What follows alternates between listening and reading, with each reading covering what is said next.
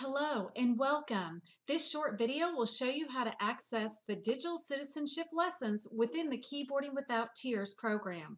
First, log into plusliveinsights.com. Then, make sure that you are in the Keyboarding Without Tears program.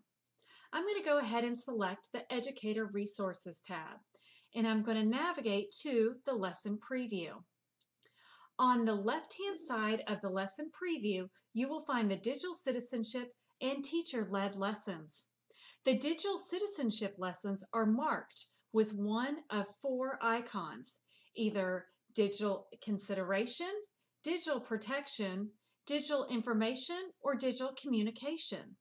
So let's take a look at week 7. You can see we have a digital citizenship lesson called Stop the Strange. It includes digital consideration as well as digital protection. I'm going to go ahead and click into this week. Once you do, you will find your digital citizenship lessons and teacher-led lessons at the top of the page. Now notice with Stop the Strange, this is a digital citizenship lesson, and as I hover over the icons, I can see which areas this covers.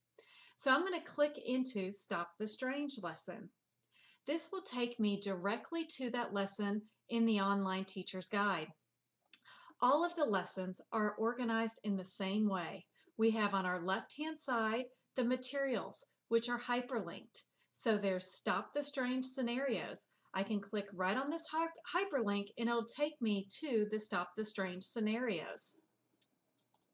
Then I just click back to get back into the lesson.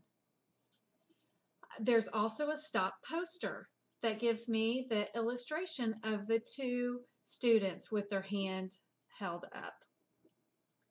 When I go back into the lesson, you'll be able to see we have our grouping, the support or ELL for our English language learners, giving us a suggestion for those students who may be struggling with the lesson. In the highlighted box, you will find the step-by-step directions for the activity. Underneath those step-by-step directions is a check for understanding to make sure the individuals understood the activity. Then we have the More to Learn section, which will give suggestions to extend the activity. And at the bottom, you will always find the tech talk or the vocabulary that children are learning within that lesson. Once you've completed all of the digital citizenship lessons for a grade level, you're ready for the assessment. And the assessment can be found under the Educator Resources tab right over here. You'll find that each grade level has a digital citizenship assessment. Thank you for listening today.